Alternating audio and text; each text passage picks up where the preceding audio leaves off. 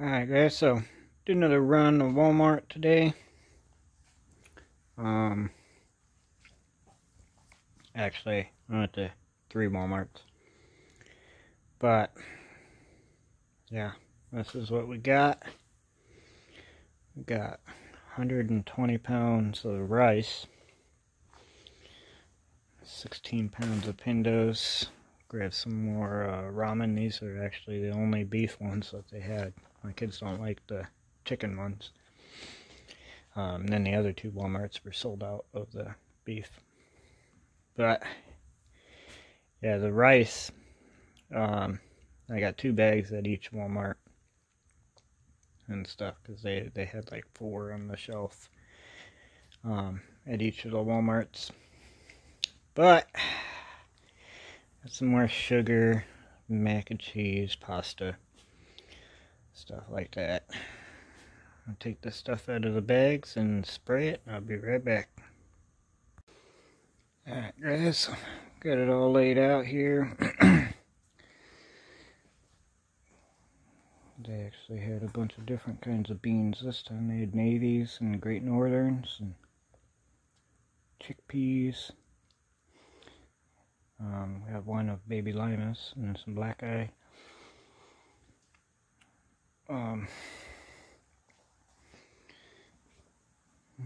15 pounds of elbows. Man, a whole mess of seeds. But pause the video right now and take a guess on how much I spent today. But yeah, these seeds, I mean, some of these say like $2.46. And I tried growing rosemary before, and it would never grow. So maybe these would be easier. These ones say $2.46. These ones are $1.44. You know, these ones say 50 cents. They just had these in like a basket, and they all rang up for 20 cents. So the only really thing that they had left was some more cantaloupe, and then they had regular like green beans and stuff. I thought I'd grab some green beans, but I guess I didn't. But yeah, that was a pretty good deal for the seeds. So easy ones, kind of cool. But yeah, I got some flints for my Zippos. We got 30 pounds of sugar, 15 pounds of elbows, some more mac and cheese. And this is like spaghetti sauce, and spaghetti rings and meatballs, and then like fruit, like pears and fruit cocktail. We got 120 pounds of rice. And 4 bags of brown sugar, so 8 pounds. And then some of these other beans. 16 pounds of Pindos. A bunch more salt. I got half and half plain, half iodized. And 2 ramen noodles, but I ended up for everything. Like, I've been wanting to spend like $100 extra a week on stuff that we can put up, and I spent $116 today on all this. But yeah, it's, I don't know about all this. I see the stuff on the news where those food banks are running out of food and stuff like that. When people run out of food, they're gonna get very angry very quick. So we've been doing like $100 a week extra. Oh, we also, yesterday, me and my wife went to Safeway and we got 75 pounds of hamburger.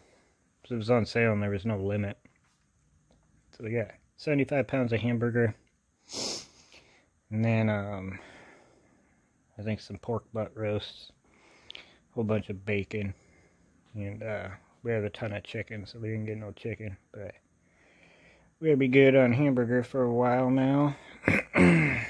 So, yeah, I just don't know what's gonna go on. Like, if these plants shut down for like a month, you know, that lag time that they're shut down for is gonna transfer over into the stores, is what I'm guessing. So, I figure might as well get some. And it was on sale too, so might as well get a bunch.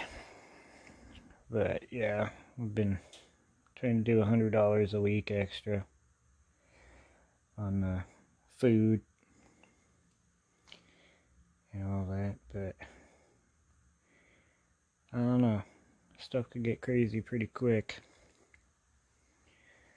You know, especially as I'm talking about reopening here, like people are gonna get pissed if we have to shut down again.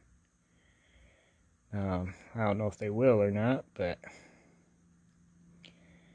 I don't know. I'm not really worried about the virus. I'm more worried about the economic fallout from all of this. You know, this stuff seems crazy, like all the unemployment and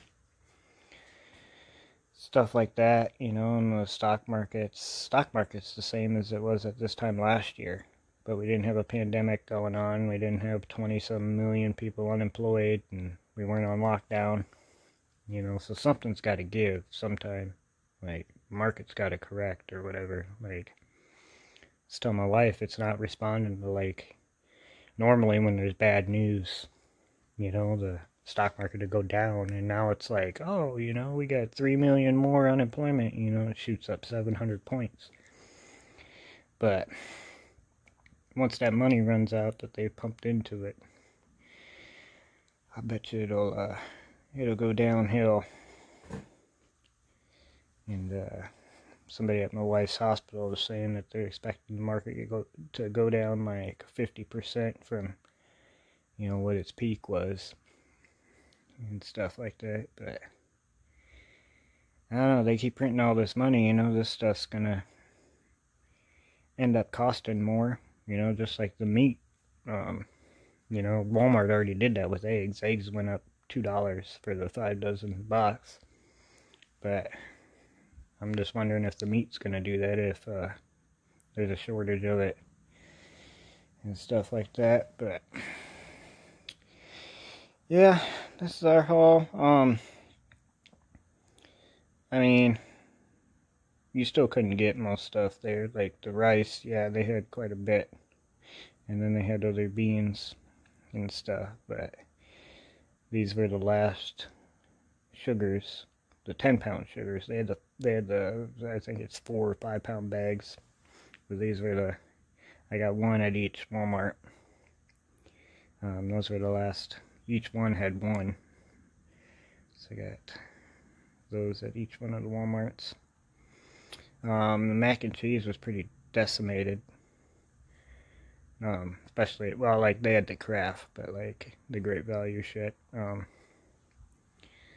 I got 2 at 2 Walmarts, and then last Walmart I went to only had 1 box, but a lot of the stuff was still out. You couldn't get hand sanitizer or, you know, toilet paper and stuff like that. But you know, it's just like flour. They had flour there, but it was like a brand that I had never heard of, and it was like premium flour, so it was like I think $7.98 for a 5 pound bag, and I was like thinking, damn man, the 5 pounds we do get, it's like $1.98 and stuff. But so I didn't get no flour.